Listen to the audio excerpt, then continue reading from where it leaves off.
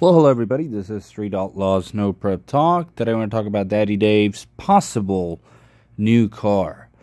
Now, photographers directly to the photo owners, please subscribe and comment and stay tuned for a lot more videos coming. All about the Street Outlaws No Prep Gangs Race Series and all the other Street Outlaw shows.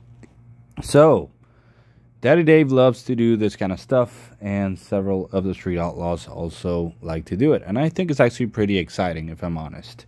So he posted this picture yesterday on his Facebook page, and as you may see, it does look like an older car with a blower on it. Now, we don't know exactly if the car is his or not, but he just sold Goliath a couple of months ago, and he obviously has the Audi. I don't believe this is the Audi. It doesn't look anything like the Audi.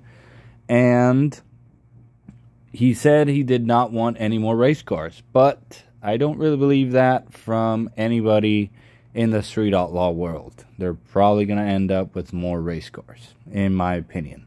And if I had the money and I was in that world, I would probably do the same. So it also looks like it has a blower on it, because you may see that looks like a blower hat in the front of it. But it is really tall.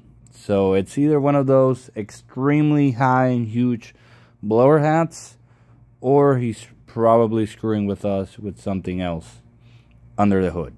So we don't know, but in my opinion, it looks like an older car. We don't know if it's a race car or a street car, but maybe it is another race car for a small tire. Even though he said a couple of months ago that he would be running the Audi if needed on small tires, and that he got a brand new rear end to actually do that with the Audi. So the Audi, I believe, is not going to get any major changes for NPK this season. He struggled at the end of the season, but he won an NPK race in season 6. His first NPK race. So that car is fast, and it's fast enough to win. He did struggle with some other issues, but he runs really good.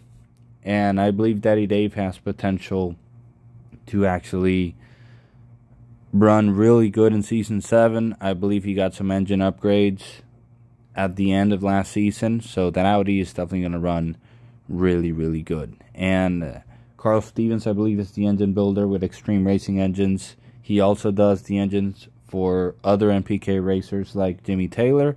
And he's running the Pro Charger setup. He actually was running the F4 136 combo, but he couldn't get down to the minimum weight. And he also ran the 140 for some time. So it obviously has really good potential.